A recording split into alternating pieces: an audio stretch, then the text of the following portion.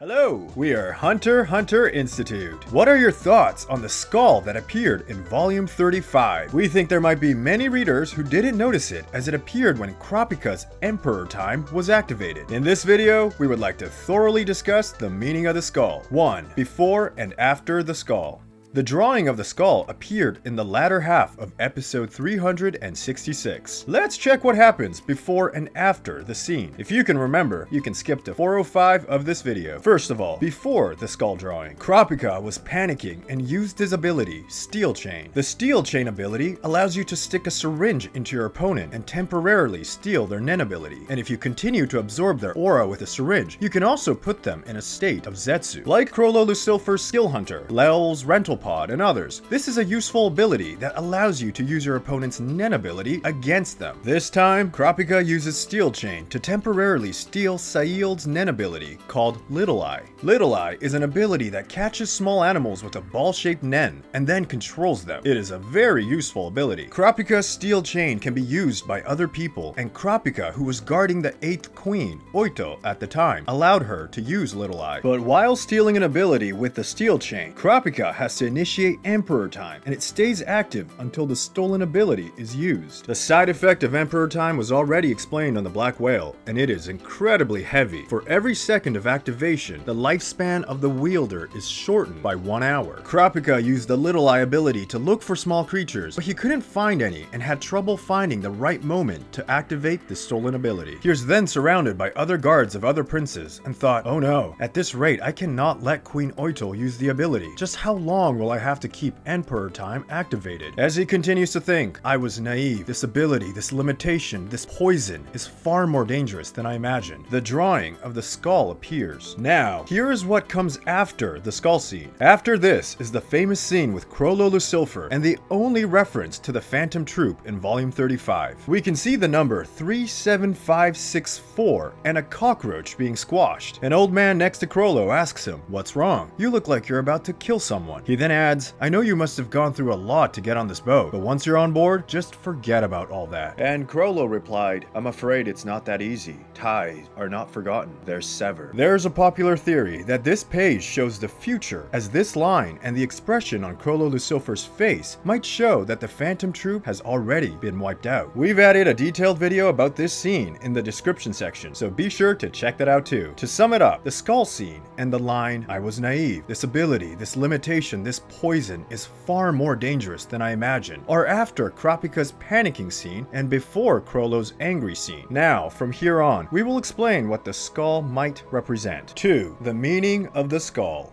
We want to share 4 theories. The first theory is Kurapika's Steel Chain. This is the one that readers would naturally think of. Kurapika is invoking the Emperor Time, when for every second, 1 hour of his lifespan is reduced, and in a situation where he doesn't know how long the situation will last. The skull scene with the line, I was naive, this ability, this limitation, this poison is far more dangerous than I imagined, is a very smooth and understandable transition. Kurapika's abilities are divided into his 5 fingers, where the thumb is the Holy Chain healing ability. The middle finger is the Chain Jail, a binding ability that can only be used on members of the Phantom Troop to force his opponent into a Zetsu state. The ring finger is the Dowsing Chain with a dowsing ability. The pinky is the Judgement Chain, which wraps a chain around his opponent's heart and forces them to follow his order. And finally, the index finger is the Steel Chain. This Steel Chain is probably the most recent chain Kurapika acquired, as Kurapika had been advised by his master, Izunavi, to keep one of his 5 fingers free because he told him, when you're actually fighting, if you realize something is missing, I suggest you add an ability to compensate for it. As a result of Kurapika's experience, he conjured his current Steel Chain, an ability that allows him to temporarily steal other people's abilities. But in this scene, it was probably the first time he used it in a real-life situation. Therefore, the quote, I was naive, this ability, this limitation, this poison is far more dangerous than I imagined, is understandable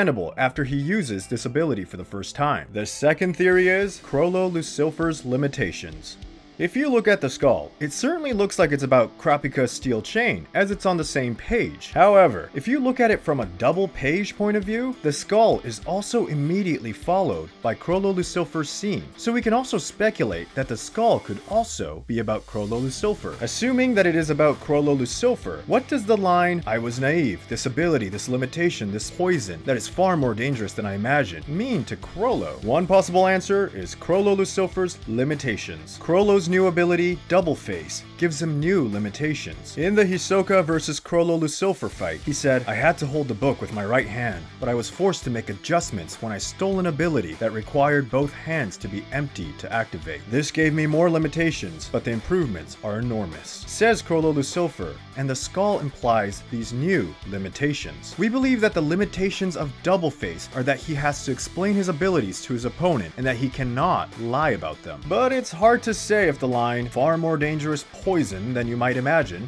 is really about these limitations. So we think another possible explanation is the Sun and Moon ability that knocked Hisoka. Sun and Moon was originally the ability of an elder from Meteor City. It can trigger a powerful explosion when the two marks he leaves on his target touch, a positive mark from his left hand and a negative mark from his right one. Normally, abilities stolen by the Skill Hunter ability disappear once the original owner dies. However, according to Chrollo, the elder from Meteor City is already dead, but the ability did not disappear due to the elder's postmortem nen. Maybe there were severe limitations on the Sun and Moon as well, and when Chrollo used it again inside the Black Whale, he thought that it was a much more dangerous poison than imagined. Or perhaps the Double Face restrictions that we are anticipating, which are to explain your abilities to your opponent and not to lie about them, are wrong, and the limitation is a far more dangerous poison than imagined. Next up is our third theory on the Judgment Chain. Chrollo was attacked by Kurapika's Judgment Chain at the end of the York New City arc. Chrollo was ordered that 1. You are forbidden to use your Nen ability at all in the future, and 2. You shall cut ties with the other members of the troop, and if he defies any of these two orders, he will lose his life. However, now that the Judgment Chain has been removed by the exorcist Abengane, who was on Greed Island, Chrollo can again use his Nen ability and make contact with the troop members. The people who have received the Judgment Chain so far are Uvogan, Hakunoda, and Chrollo. Of course, Kurapika might have used the Judgment Chain on others while collecting the Scarlet Eye, but out of those three, Uvogan and Hakunoda have already defied Kurapika's orders and lost their lives. Chrollo is the only one who has received the Judgment Chain and is still alive today. But the Judgment Chain cannot be used by Kurapika without him activating the Emperor Time, which shortens his life expectancy. This may be a bit of a forced interpretation, but what if the opponent who received the Judgment Chain also has their life expectancy shortened, although not as quickly as Kurapika? Then, after Chrollo was cured by Abengane, he may have said, "I was naive, this ability, this limitation, this poison that is far more dangerous than I imagined," to admit how deadly it would have been to him. Furthermore, when Killua noticed the exorcist existence on Greed Island, he told Kurapika over the phone, but Kurapika stayed calm as if he already knew that. It was a little disconcerting for us to see that Kurapika, who had only thought about revenge to the point of staking his own life, would assume that the Judgment Chain could be removed, and yet not doing anything to stop it. However, if the Judgment Chain is something that gradually takes away the opponent's life expectancy as well, then Kurapika might already be satisfied of having reduced Chrollo's lifespan. In the York New City section, there was a scene in which Kurapika could have tried to use the Judgment Chain on Gon, Killua, and Leorio so that his information isn't leaked to the troop. But Kurapika said, "Even if my secret is exposed, I will not regret anything. I have good friends." If Kurapika knew that the person he chained had his life expectancy shortened, it would be natural that he would not want to chain his 3 best friends. But if we go with this assumption, then Kurapika would have known from the beginning that his lifespan would be shortened when he triggered Emperor Time. And so it is weird that he panics that much. Therefore, this would counter the first theory we mentioned. The fourth theory is that the skull is a reference to both Kurapika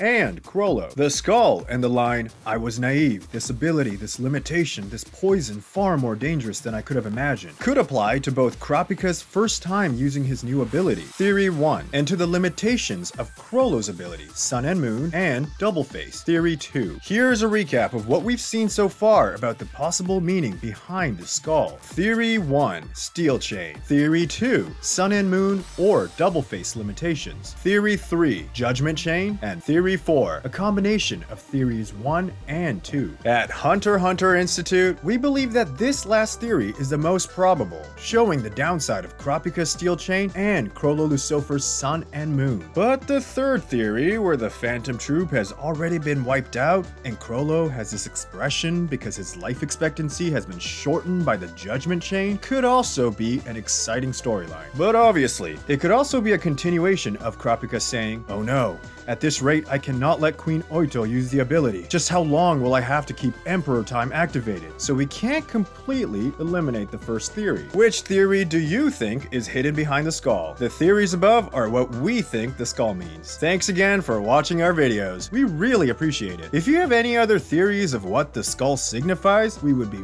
very happy to read them in the comments section. We hope you enjoyed this video. Don't forget to subscribe to discover more theories of the Hunter x Hunter world. See you in the next video.